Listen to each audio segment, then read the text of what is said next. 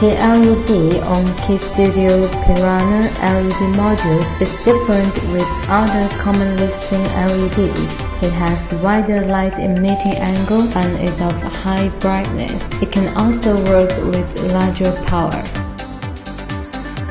Now let's do a simple module test. First, connect this board to computer with USB cable.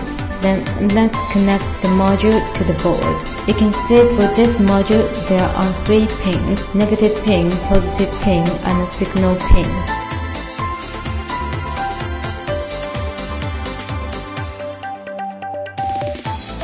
Connect negative to ground, positive to 5 volt, S to D3, because in the program we set signal pin to D3.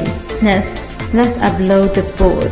Right-click Computer, go to Properties, click Device Manager, and click Port.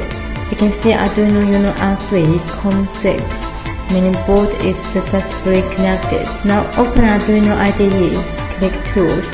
For board, select Arduino Uno. For port, select COM6. After selection, you can see here is the same with settings in Device Manager. In here, we can compile a program or directly copy and paste the program. For all of our products, we have supporting files, from where you can find a sample program for this module. Directly copy the program and paste it here. Click Verify to check compiling mistakes. The codes are correct. Click Upload to upload the program to the board. After uploading is done, you can see the LED on the module is being turned on for 2 seconds and off for 2 seconds. Test is now complete.